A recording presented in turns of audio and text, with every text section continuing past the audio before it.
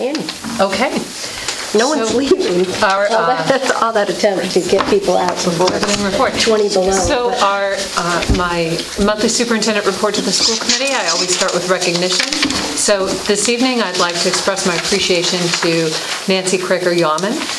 Nancy's been instrumental in expanding the work of the Embrace Diversity Club at Hopkins Academy. She's one of our parents, and she recently also did a presentation for Hadley Elementary School students on Dr. Martin Luther King, and I heard at the PTO that the students really enjoyed it and the faculty appreciated it. So I'm very grateful for all of her contributions. And additionally, I would like to thank the PTO. The PTO on Friday, February 13th did the Warm Your Hearts Luncheon for our faculty. Miss Douglas is patting her stomach, the audience can't see that, but I would like to play off of that and say when I walked out of having my soup at HES, I described it as a borderline spiritual experience. That food was so good. They did a wonderful job and they are just so generous. So thank you to all of the parents who helped with that teacher appreciation and staff appreciation luncheon.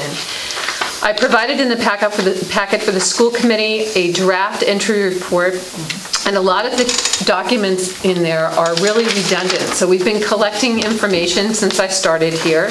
The appendices include, for example, all of the MCAS analysis that help to inform goals, the analysis of the student survey data from Hopkins Academy, the analysis of the educator survey data through TELS, and finally, analysis of the family and community survey data.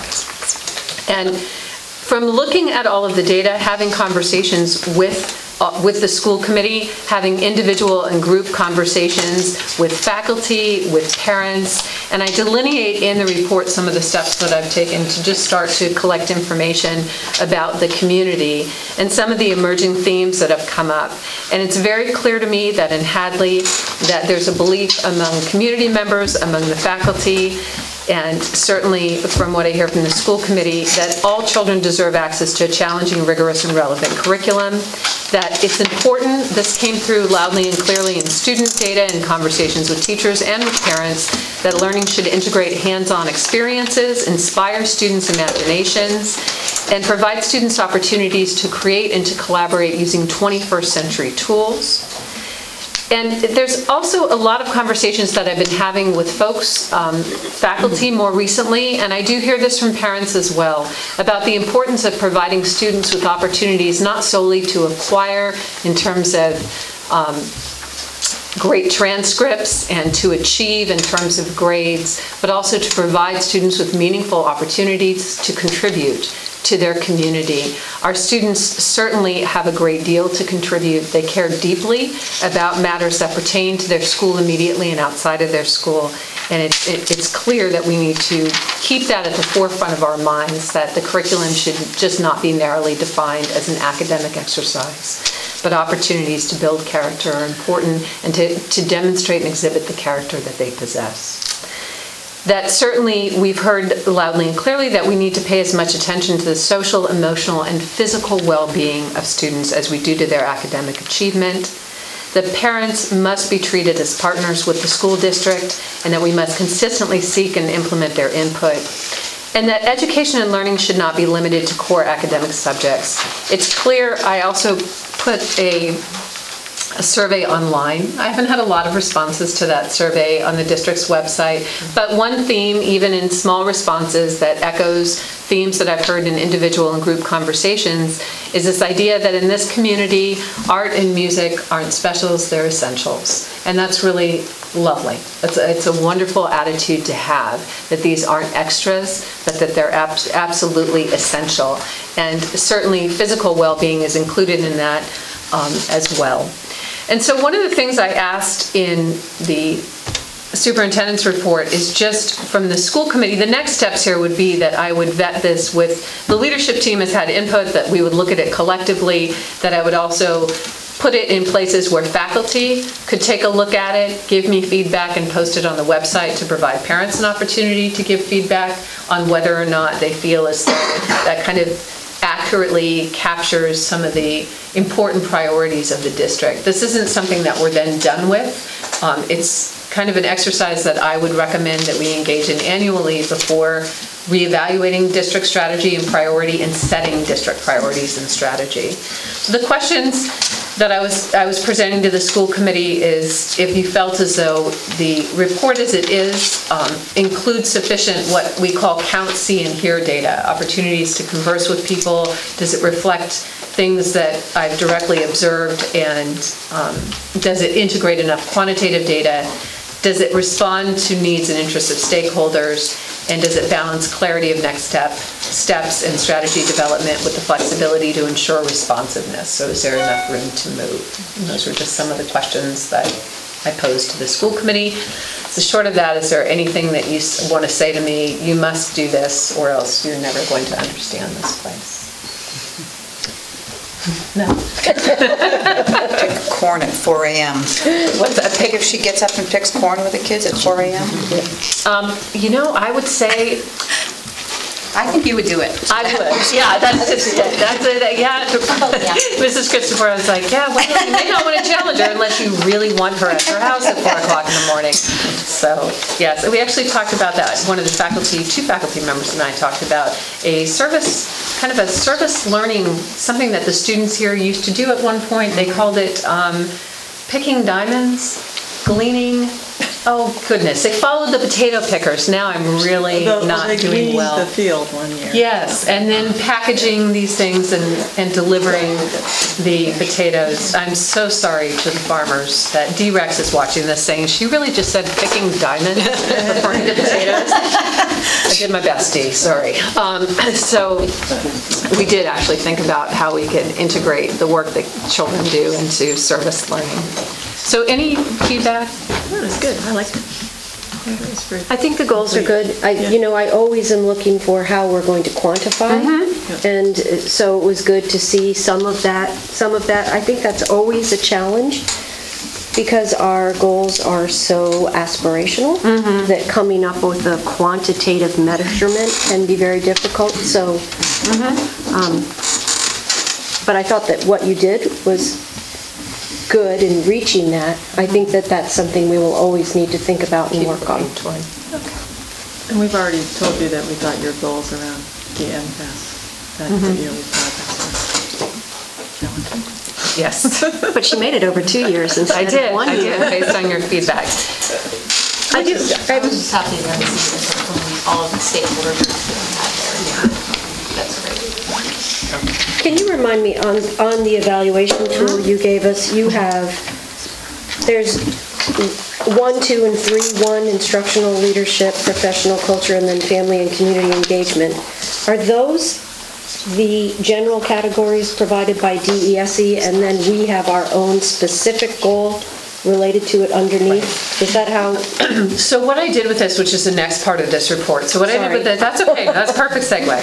So what I provided for you this evening, and I thought it would be helpful to go through some of the recommendations from one of the documents from the Mass Association of School Committees Charting the Course that did an excellent job of a workbook called Superintendent Evaluation, which you can find on MASC's website. In summary, they had a document. We took their format, right? So I did not present to you the forms from the Department of Elementary and Secondary Education. I think that MASC's forms are far more user-friendly. Yes. MASC had suggested example goals. They were from 2010, and they predated the new standards that were adopted by the state. So what's required, and there's a formative evaluation that's required, and there are a lot of options for how you proceed with this, but there's a formative evaluation that's required. My goals are over a 2-year period, so you could technically do a formal formative evaluation this June and give ratings, and simply at our next meeting do a public kind of progress check-in. This is where I'm concerned, this is what appears to be going well, I would like you to do more of this. And so as you see, that number 1 is actually language from the standard. So the requirement, that first one that says instructional leadership, that's the actual language from the standards against which I need to be evaluated. You're required to provide me with a formative and eventually a summative rating. If I do not receive, if I am not proficient in standard 1, I cannot be given an overall rating of proficient. So I could be proficient on the other 3, but if I'm not proficient in Standard 1 instructional leadership, then I cannot have a rating of proficient. I am not, I'm not being presumptuous here, so please don't hear it as this. I would just say I would strongly discourage the school committee from any ratings of exemplary. You can say kind things if you would like, but I would strongly discourage that. I mean, the reality is that that I just would strongly discourage that. And then because we always have ways to improve, and people, I think, should, well, that's enough of that. So I just would discourage it. So underneath that, you see a student learning goal. And I'm sorry, I will say it's not because I don't want to do exemplary work. I'm a first-year superintendent. So that's it. I'm a first-year superintendent, and I think it's important to set reasonable expectations and communicate that to the community and to the faculty at large. Student learning goal, then I put the student learning goal underneath. These are the goals that you approved because it ties directly to instructional leadership, and these are the goals you previously approved. Yeah. So each standard gets a rating, each goal gets a rating, and then overall there's a summative rating. And it's simply the summative rating that is recorded, and the summative rating is a somewhat subjective analysis of between progress on goals and performance against standards. Where do we feel like, how do we feel like, how do you feel I'm doing? How well am I, how good is my work? So all of these, the discussion has to happen in open session. It's a public discussion. And as I said, what MASC recommends is that the school committee first agree that the instrument makes sense. One thing I'm noticing now is that I'll have to add a page for you to come to an overall rating.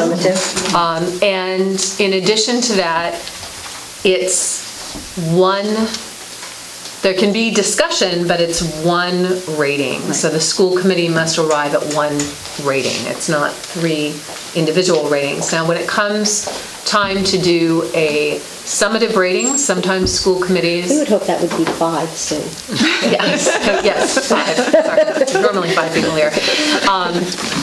So when it comes time to do a summative rating, sometimes school committees elect to each individual person fill something out.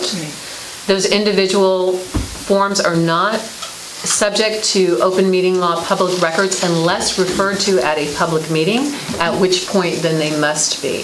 So each individual can fill one out, give those to the chair, who then fills out one document.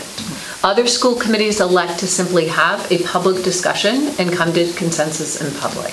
So it will be the school committee's choice. There's no legislation that dictates how you do that. The legislation is only clear that it must be an open session, that if documents are referred to at any point, those documents must become a matter of public record. The only thing that can be an executive session would be disciplinary action or something tied to contract. Is the scale used for the summative rating the same as the formative? Yes. Yes. And we are making a decision on the process by when? So if you would like me to, if you'd like to think about it more, if you'd like to continue the discussion, or you can have a discussion about even just the instrument. If the instrument, you don't have to decide on the process this evening. If the instrument works for you, I will add a page that is an overall rating page. But if there's anything that you would like changed, if this works for you. I like the instrument. I think it's clear. I'm glad that the MASC group, supports this or uses this as a model.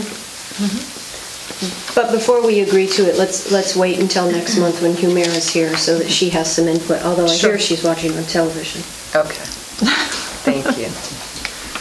So, that would, and will you add the summative so we can see what that will look like? And yes, then I will. Bring it back next month? Yeah, so if we bring it back next month, is that to also deliberate the rating or to just talk about the instrument? I think it's the instrument and the process would be next month's agenda. And then when would the discussion of the rating be? What's the target time? So you can do a formative rating in April. You can do a public progress check-in and just say, this is working, without recording a formative rating, but read into the minutes, this is what's going well, this is where we'd like to see you improve, this is where we'd like you to change of focus. So you have the option of doing an official formative this June and then a summative the following June, because you've stretched the goals over 2 years. You could do that.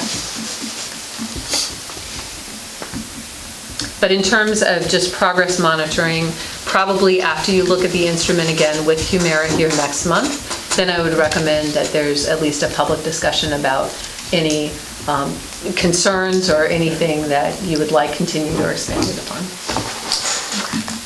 So April, you said.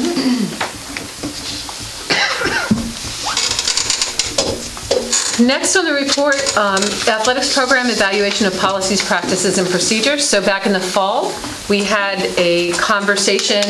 At that time, we had a school committee member also on school committee, a gentleman named Sean Mackin. At that time, he had volunteered to work with me, work with Mr. Beck and Mr. Sudnick to take a look at our athletics program. He did resign from the school committee, but he was kind enough when I reached out to him to meet with me this Friday. And back in the fall, we talked about overall, it would make sense to evaluate the policies that the school committee has that pertain directly to athletics, to look over some of the documents that we have in our athletics program, whether it's handbooks or mission statements, all of those documents, and ensure a high degree of alignment between the intent of the school committee, the policies that are on record, and the practices that we have in place. After meeting with Mr. Mackin on Friday, he was extraordinarily helpful. If he's watching, I really want to underscore that fact. He brought a document from the Connecticut Interscholastic Athletic Association. I have not found something comparable through MIAA. I will contact MIAA by phone and ask them. This document through CIAA is essentially a template that delineates how an athletics program could undergo a self-study that would look something like NEASC. So they have various standards, and they're looking at many of the same questions that we're interested in. So they direct you as to what documents you would want to review, the kinds of questions that you would ask. After you do self-study, then in Connecticut, you contact CIAA, and they would then send out 2 ADs from different communities and 2 administrators. So this little team, it's like mini NEASC. Mr. Beck does a lot with NEASC. It's like a mini NEASC model.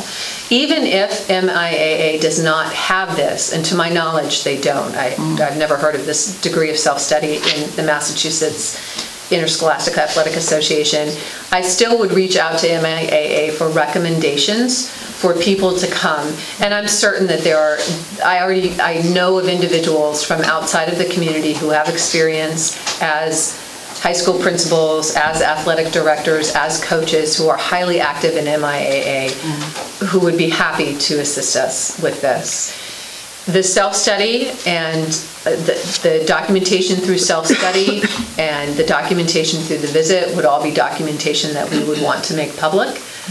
And so that's the process that Sean and I talked about. I thought it was an excellent recommendation. He also provided me with examples of various mission statements from different athletic programs, and he provided me with some booster guidelines that he had worked with the school district to develop that were, I thought they were interesting and certainly worth having a conversation about. Worked with this school district to develop? No, in Foxborough, where he's been doing an internship. Okay. So the self-study is done by the administration? So in this case, as we talked, just like any self-study, Mr. Beck, Mr. Sudnick, myself. So that's, and then you invite outsiders in to look at not only your responses to the questions, but the documents that you evaluated to come to conclusions about that. And then with you, part of what the outsiders would do, again, if it's off the NEASC model, is they're looking at the conclusions that you've drawn from your analysis and suggesting then how to interpret those findings and translate perhaps some of them into recommendations. And I'm looking at you, Brian, because I know you do a lot of this with NEASC. Yeah, it typically, I mean, that's for secondary schools, it's a 10-year process, and you come out of a decennial report with various stages of subsequent reporting. But in general, it's the idea of giving commendations, and then over the course of the 2-year and 5-year period, you need to respond to the recommendations that are given. So if there's something that comes out in terms of issues of integrity in the hiring process, then we would want to respond to that recommendation with putting something in place and following a process or a procedure. And the timelines that Mr. Beck is referring to, obviously, are NEAS timelines. These would be very short timelines. So it's findings, recommendations, and then a timeline to go with it. It was an excellent document, and I don't have a copy of Friday. I looked at it. Anybody can find it if you go to CIAA, the Connecticut Interscholastic Athletic Association.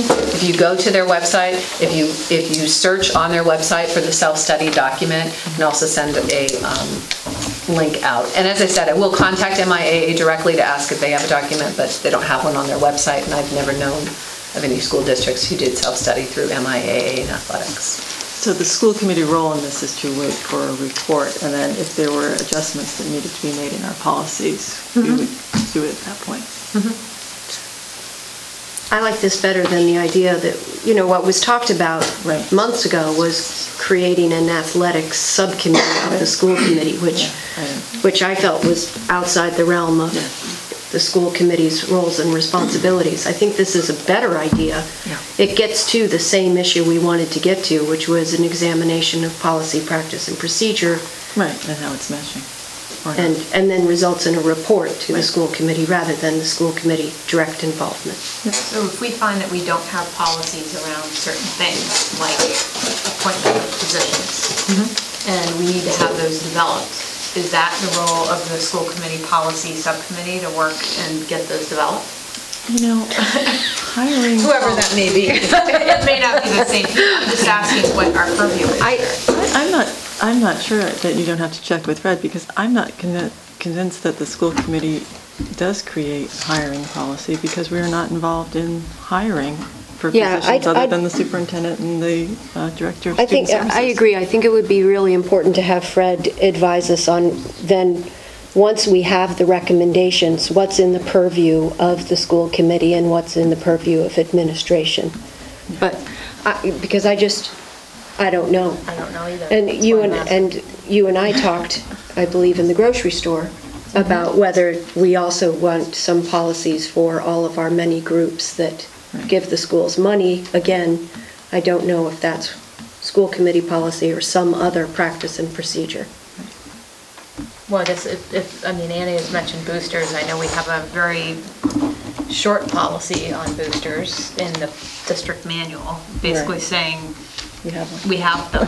Right. I mean, so if there should be policies around whatever boosters they are, whether it be athletics, music, any of those, and the accepting of funds and any rules around that, that's, I mean, it'd be good to know what other districts do, what the state would recommend.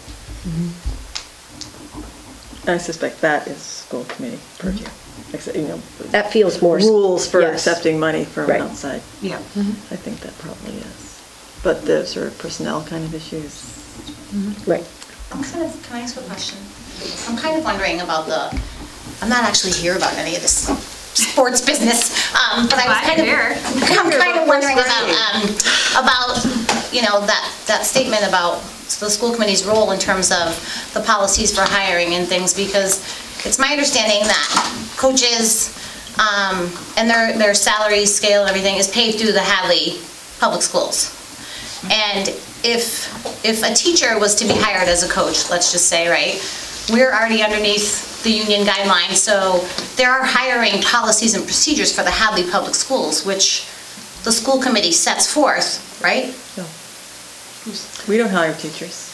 No, I know you don't do the hiring of the teachers, but in terms of the policies and procedures, the only thing that we can say is we can set standards. If we wanted to, we could say every teacher in the Hadley School Committee has to have a PhD.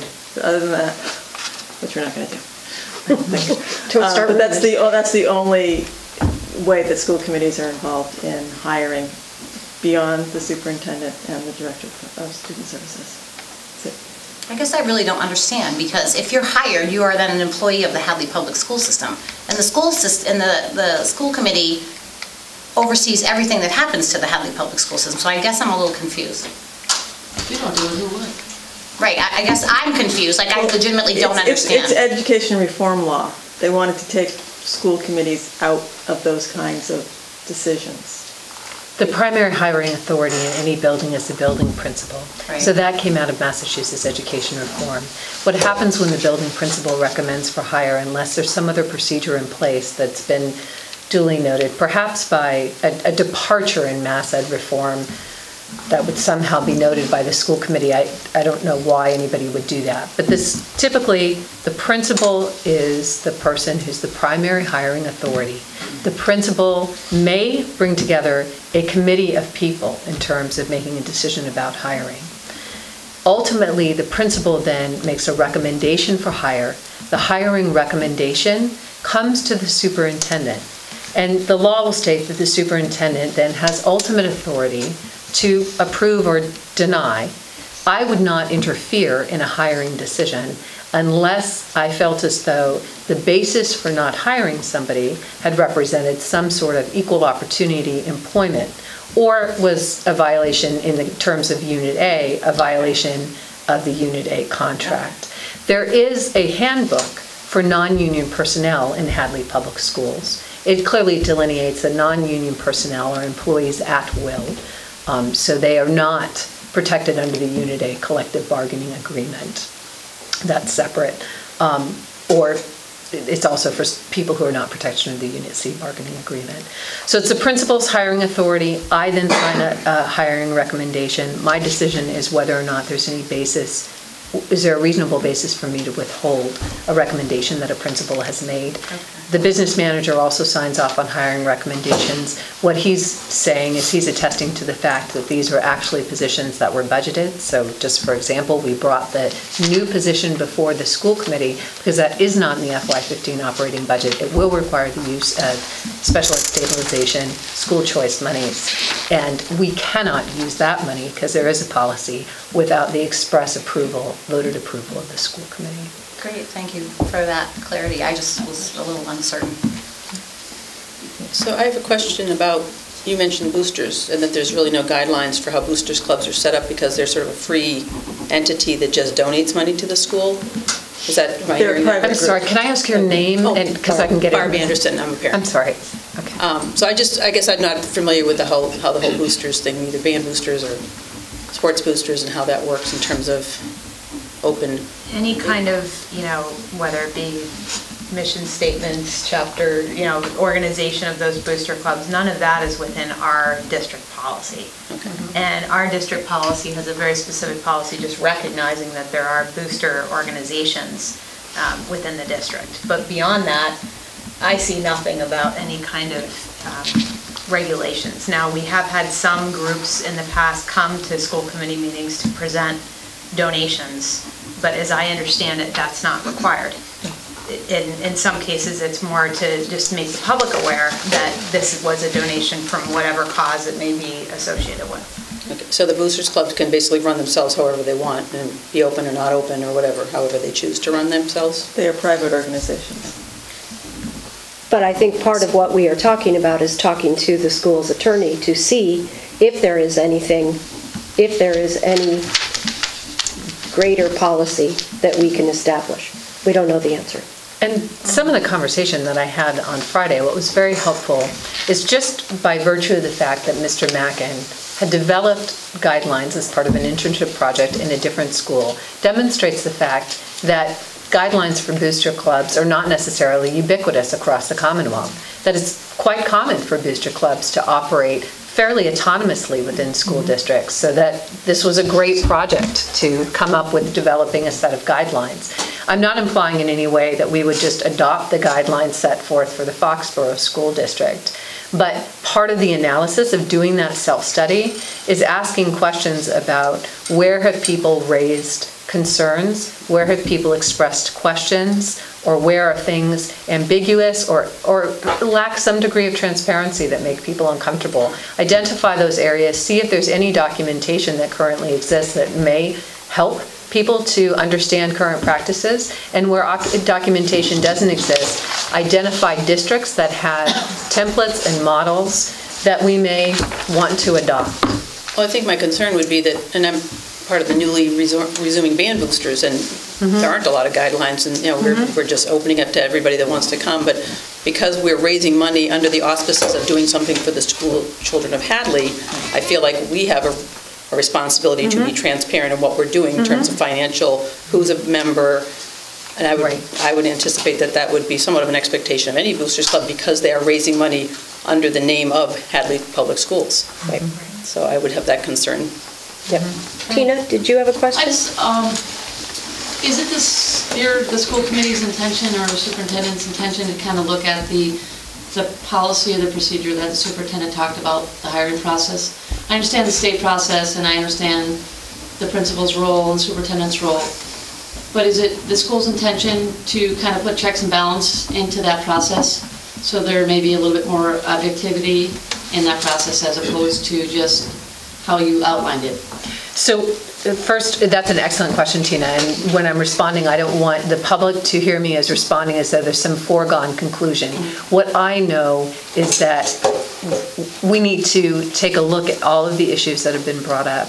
And I would, again, strongly encourage you, if you have trouble finding it, I have no problem emailing you the link, because one of the sections speaks very specifically about, or includes in the section, the hiring of coaches, hiring and super. So there are very specific questions about that in this particular document. And again, I'm not saying that we would just wholeheartedly take this document, but I thought it was exceptional in terms of getting at some of the questions that people have had. Thank you. If I could add a comment too, there are procedures in place for anyone if they feel like there's some violation of a civil right that's occurred, that they can file a letter of complaint, and there's a procedure for following that process as well. So there's always another recourse. Thank you. Can I ask another question? I know that you spoke a little bit about, that there's no real set timeline for looking at how this would play out, but it seems to me that that there's a lot of topic and conversation around athletics in Hadley, good, bad, or otherwise, and it seems to me that it's sort of not a pressing issue, but I think it's an issue that deserves a lot of attention and looking into, that sort of thing. And, one thing that I was wondering, in terms of policies, procedures, practice, obviously, I think that maybe there is a little room for improvement, but I also feel that, I realize time, it can take time to look at these things, but we don't have 2 years, 5 years, 10 years. I mean, by that time, I could be dead and gone, you know what I mean? No, I think that taking a realistic approach into which policies maybe need looking into currently, or, I was wondering if Mr. Mackin had any data on, that in terms of what, did he find out anything else interesting that should be looked into, currently for the school committee? I don't know. Well, I think the idea is if we're going to do this, we're going to do it now. And on the other hand, if we're going to do it, we should do it well. So I don't want it to be rushed through, but as you point out, clearly we all know, everyone in this room knows that there have been issues with athletics at Hopkins Academy for as long as I've been on the school committee, and I am in my 10th year, and I'm sure before then. So let's do the self-study, let's look at it carefully, let's do it quickly but thoroughly, and let's not rush through it, but get it done expeditiously. What I can do and what I will do, I certainly share, I'm not being facetious when I say I too share your sense of urgency. This has been the most surprising part of this position, is the amount that I've learned about athletics over the past few months. So I will make sure that we bring a suggested anticipated timeline to the next meeting too, so that can be shared publicly and the school committee can have that information. Good. Thank you. We smile because we've heard your stories of teaching Connie Douglas's class and how great you looked in your sneakers and leg warmers. I did. Yeah. Thank you so much. Who does? Lisa has a question? Oh, sorry, Lisa. So I appreciate your concern and sharing our concern as parents about the athletics at Hadley. We know that there was an issue in the soccer season. There's an apparent big issue now, and that's why so many parents showed up with such great concern. And I appreciate Superintendent McKenzie's time spent on talking to so many of us about it and really taking a lot of time and concern and writing down all of the issues about this particular issue and others.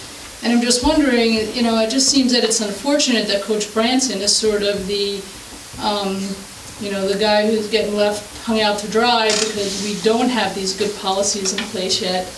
And yet we're getting rid of a really good coach who's done really well, who's made the town of Hadley proud, who's been a 7-year employee of the district. And through all the research and all the conversation, I haven't found a good reason for why he's not being rehired. So just throwing it out there, if there's anything we can do to keep him on our side until we can resolve this issue, that would be appreciated. And I think I echo the sentiments of a lot of the people here tonight. Thank you. Thank you. Okay. I just truly have 2 more things on here. Tomorrow we will be hosting a team of teachers from Munson. These are folks, we've been doing this cross-district conversation about the educator evaluation system. They'll be talking with a few of our new teachers, a few veteran teachers, and our administrators about what's working and what isn't working in terms of educator evaluation, and our goal is to learn from one another. And also, I provided you with information about the 5 college partnership dialogue. It will be on March 5th. It's a conversation that we started putting together, the 5 colleges, and I was working with the executive director there on equity. This conversation started last summer. This event will be March 5th at the UMass Springfield Center. And I look forward, I've been asked to help facilitate, and I look forward to sharing with the school committee. I imagine some of our administrators may attend as well, and we look forward to telling you what we learned there. The personnel report is brief, just 2 employees identified only by numbers to keep the information private regarding their continued leave of absence, and that is it for the report. What I did not say, I'm sorry, important things to say about the students. Please, please, please come to opening night of 12 Angry Jurors, February 27th at 7:30. This is going to be a phenomenal performance, I assure you. So please come and support our students. This Friday, the 27th at 7:30, Saturday at 7:30, Sunday at 2 p.m. I find that if I go to all 3 performances, I enjoy plays much more. So please, come, please. I also have found that over here. I do. These are a great group of young people, and let's demonstrate that all types of extracurricular activities are important in Hadley. Good news for Hopkins girls varsity basketball and Hopkins boys varsity basketball. The Hopkins girls will have their first tournament home game against Pioneer Christian on Tuesday, February 24th, and the boys will have their first tournament game at home against the winner of Hamden Charter and Franklin Tech on Thursday, the 26th. Both games are at 7 o'clock. And I think that really does it. That does.